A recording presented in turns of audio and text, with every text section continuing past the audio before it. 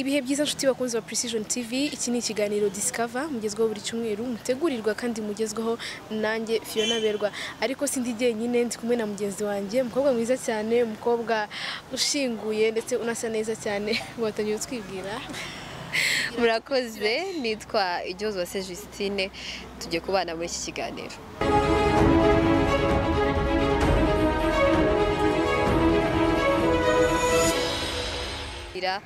Ku mibereho itandukanye y'abanyagihugu tugenda tubona abantu hirya no hino mu mihanda se cyangwa se n'ahandi henshi hatandukanye, ugasanga barimo barasabiriza. Ese uriya muco wadutse, dore ko ntabwo ari abantu bakuru gusaba bikora, saba mugaye gusaba bikora, ahubwo n'abana usanga deja baramaze kubyinjiramo. Ese ni ubukene bubitera? Ese Fiona, ubundi wo ku giti cyawe bibona gute? Ni n'ingeso no kumva ko udashaka gukora. Hari abantu baba bashaka gukora, bamwe bavuga ko bamugaye aricyo kibatera kuba bajya gusabiriza, ariko siko biri. Kuko hari abantu badafite amaguru, hari abantu babana n'ubumuga bwo kutagira amaguru, ndetse n'ubundi bumuga butandukanye, ariko ugasanga babasha gukora, barabasha kugaburira famiye zabo, barabasha kwitunga, aho ugasanga wa mama ahetse umwana, aho kugira ngo amurerere mu rugo cyangwa ashake iyindi mibereho uko yajya gukora, ugasanga icyo shize mbere ingingo nyamukuru ye no kujya gusabiriza akajya mu muhanda. Hanyuma rero ntago twari kubyifashamo twenyine ngo twicara tuvuge ngo abasabiriza tubavebe cyangwa se bigende gute. Hari abajene batandukanye bo mu mujyi wa Kigali twegereye, baratuganiriza batubwira uko babibona, dore ko iyo bavuze abajene ubundi umuntu yumva imbaraga z'igihugu. Bagize ibitekerezo bitandukanye baduha, reka tubakurikire, hanyuma ariko mbere yo kubakurikira turafata kano karuhuko tuze kugaruka mu kanya. Mbere yuko tujye mu karuhuko, turabibutsa yuko iki kiganiro ari Discover, kiganiro mucukumburirwa ibintu bigiye bitandukanye muri education no mu bindi bintu urubyiruko rushobora kuba rwibaza hirya no hino. Tubibutsa ko ushobora gukora subscribe, ugakora comments ndetse ugakora na like kuri iki kiganiro. Reka tujye mu karuhuko gato, turagaruka birambuye.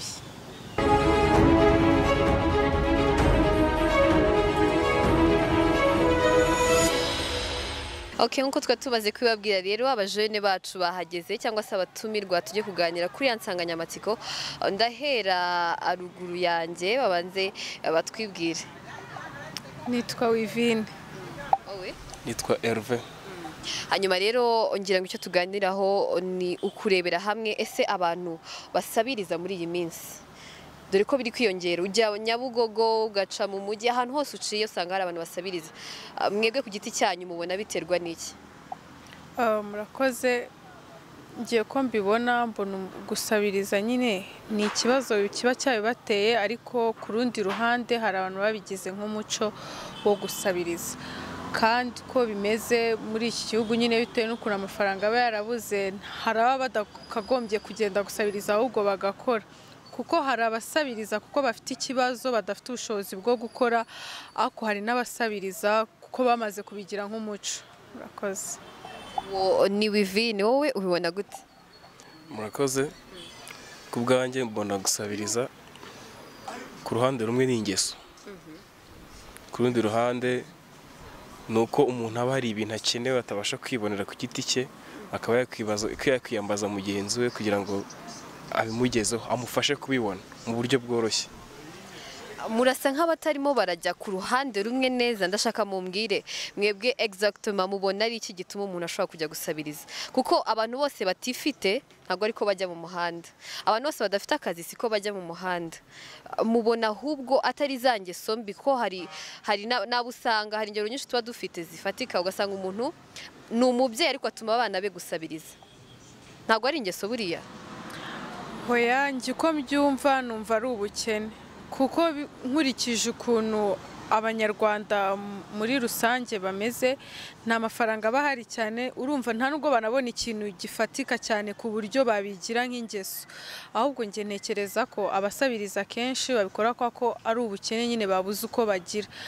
Yabaye babonaga ikintu gifatika, njye uko mbibona nakabyise ko ari ingeso, ariko bitewe n'ukuntu amafaranga batabona n'ikintu gihambaye, aba afite ubushobozi nawe yakagiye agakora akabona amafaranga, njye ntekereza ko ari ubukene bubibatera. Ubusa abakene bose bajya mu muhanda? Ntabwo ariko bose bajyayo.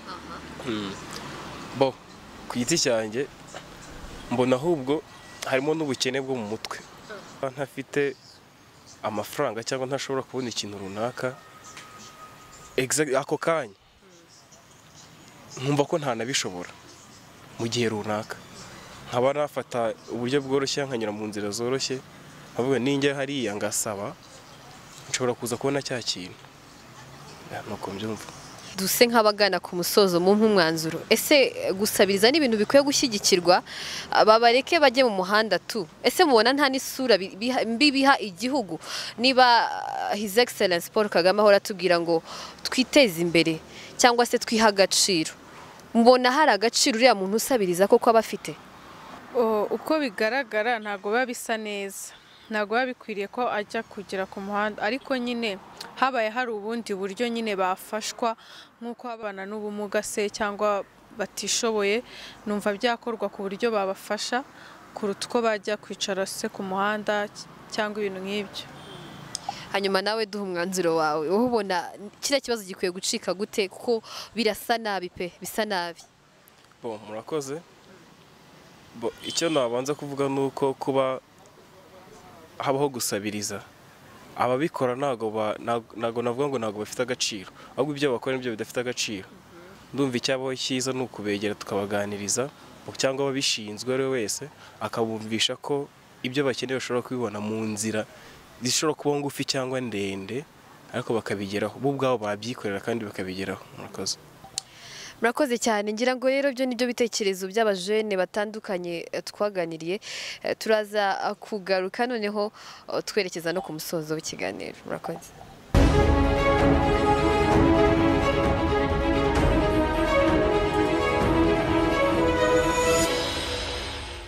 Ngira ngo murabiboneye urubyiruko rutandukanye icyo rubitekerezaho, bamwe bati ni ubukene bubitera, abandi bati harimo n'ingeso mbi, nubwo badahagaze hamwe ngo bavuge bati ni iki n'iki kibitera, ariko nawe uko biri ufite uko ubitekereza, ufite n'uko ubibona, ariko uko biri kose ni ikibazo gihangayikishije, nta munyarwanda ukwiye kuba mu muhanda.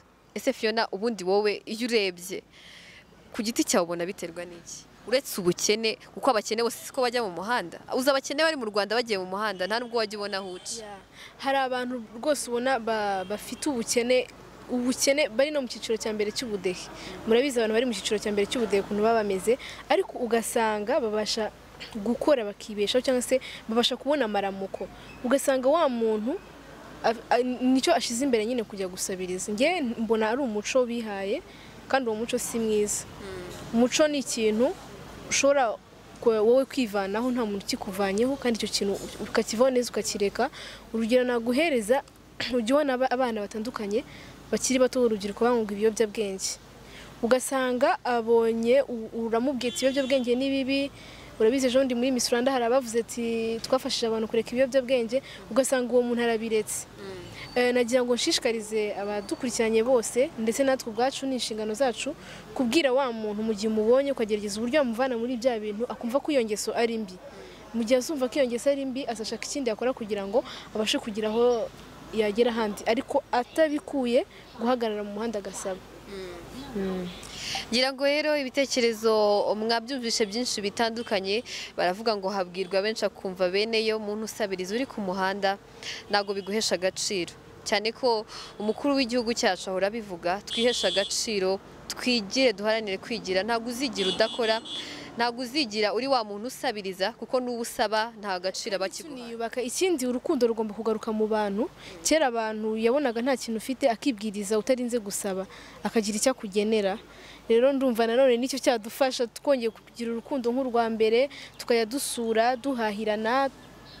Mbese niba mbonye nta kintu ufite nkakiguha utarinze kuza kunsaba. Ikibazo rero berwa buriya twabyise umuco wo gusabiriza. Hari umuntu uherutse kumbwira ko azi umuntu arasabiriza, afite boutique yayikuye mu gusabiriza, kandi ngo ntashaka kuva mu muhanda kubera ko niho deja we urumva niho yakwigisha. Yes, yabigize business. So abantu babigize business nta gaciro bibaha pe.